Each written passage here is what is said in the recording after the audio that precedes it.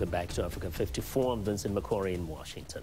A growing list of consulting and accounting firms are distancing themselves from the daughter of Angola's former president, Isabel dos Santos, and her husband because of their alleged involvement in a corruption case.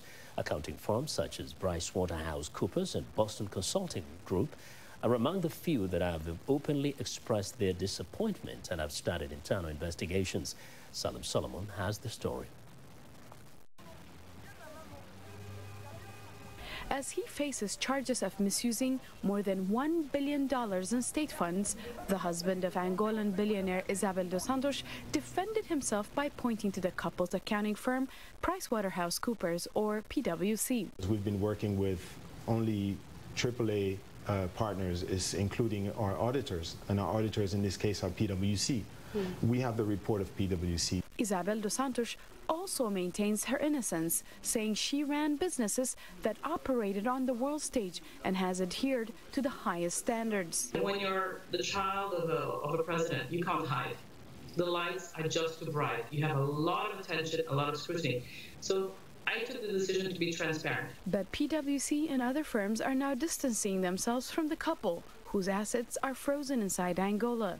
After dos Santos' father, José Eduardo, left power in 2017, his successor announced a crackdown on corruption. Part of his effort was bringing charges against the dos Santos family. Angola's attorney general believes they looted over $1 billion. Bob Mortz, the chairman of PwC, said he was shocked by the allegations and announced the company would conduct an internal investigation. I'm thankful that we're getting out of it now. We're taking the actions, and we'll wait for the investigation to continue, and then we'll take necessary actions thereafter. Experts who follow corruption issues in Africa wonder if there will be any accountability for foreign companies which have worked with the dos Santos family. One tool used against multinational companies caught breaking the law in Africa is the U.S. Foreign Corrupt Practices Act, which makes it a crime for any U.S. citizen to pay a bribe or engage in corruption on foreign soil.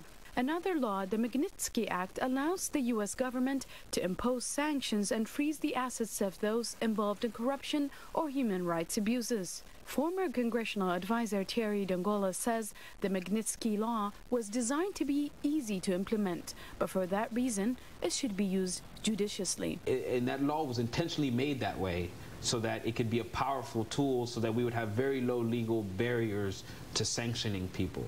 So that's why we have to be very careful in the usage where we're allowing now governments to use it against others, because now, you know, it can become a bullying tool for foreign governments if we don't discern that. At the moment, Isabel dos Santos and her husband are free, but Angolan authorities have indicated that they may issue an international warrant for their arrest. Salim Solomon, VOA News, Washington.